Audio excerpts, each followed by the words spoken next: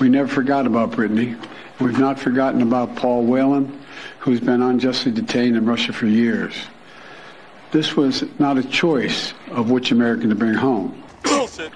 We brought home Trevor Reed when we had a chance earlier this year. Sadly, for totally illegitimate reasons, Russia is treating Paul's case differently than Brittney's. Would I lie? He's always blaming somebody else for his failures.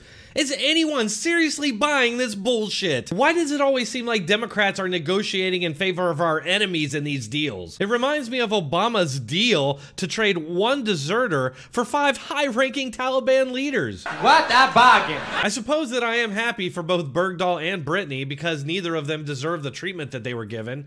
Although I will say that Brittney committed an actual crime in Russia, whereas Whelan didn't do anything and is completely innocent. But you're gonna trade her for Russia's most prolific arms dealer, who specifically arms people that target the US during a war with Russia? A war that the American taxpayer is footing the bill for to the tune of billions.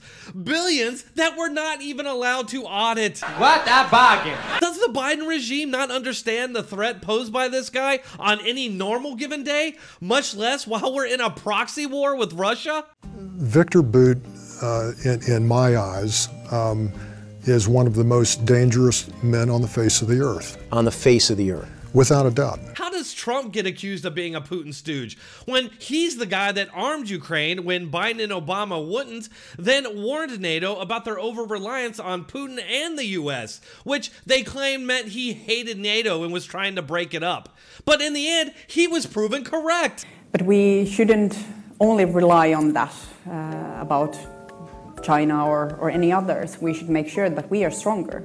And now, I must be very honest, brutally honest with you, Europe isn't strong enough right now. We would be in trouble without the United States involving the war in Ukraine. But of course, these same people don't accuse Biden of that, even though, like I said, he refused to arm Ukraine at first, and then he intentionally made the US and Europe over-reliant on Russia for oil. You cannot tell me that Russia just wouldn't trade Paul Whelan, so it's just out of your hands, but then trade a high-value prisoner and get absolutely nothing in return for it. Now, of course, I'm not saying that Brittney has no value as a human being, but just that in this context, she's a geopolitical pawn and offers no value in trade. But of course, it wasn't for nothing. It was for intersectionality. It was for the wokest cult, and it was for Joe Biden's approval numbers. The truth is, she had way more value to the Biden regime and Democrats at large because she's black, gay, and a woman. She ticks off all the boxes of the intersectionality pecking order, which puts a guy like Paul Whelan at the very bottom. But you don't have to take my word for it. Here's what Randy Weingartner, president of the American Federation of Teachers, had to say about the trade. Quote, "What a great relief. Extraordinary news. A basketball star, but also a gay black woman is released." And of course, you know, we want the other prisoners like Paul Whelan released. A basketball star? I highly doubt anybody could name her before any of this happened, or the name of her team even now. This is an entire other video, but let me just say that I've seen several people in the media already suggest that none of this would have happened to Brittney if women were paid equal in basketball. The truth about equal pay in women's basketball is that there shouldn't be. Pay is based on performance, and the fact is women's basketball will never play at the level of men's. Who's going to pay good money to watch a less skilled, less entertaining game? Some will, but most won't.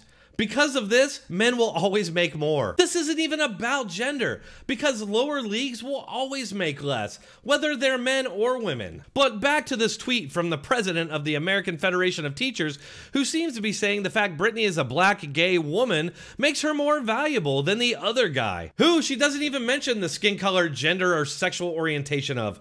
Probably because she doesn't think it deserves mentioning, because she thinks it's inferior. Kinda seems like the textbook definition of racism and a bunch of other isms. It's really not hard to see why there's so many deranged teachers out there when they have this woman leading them. So I'm happy for Brittney. I'm glad she's home. She definitely didn't deserve to be in a hard labor Russian prison camp for the possession of weed. But what a bad deal. That's also tarnished by the fact that it was obviously driven by this racial hierarchy that's been created and enforced by woke supremacists. All right, that's all I have to say about that. If you enjoyed it, please hit that like button, share, and leave a comment. Thanks a lot.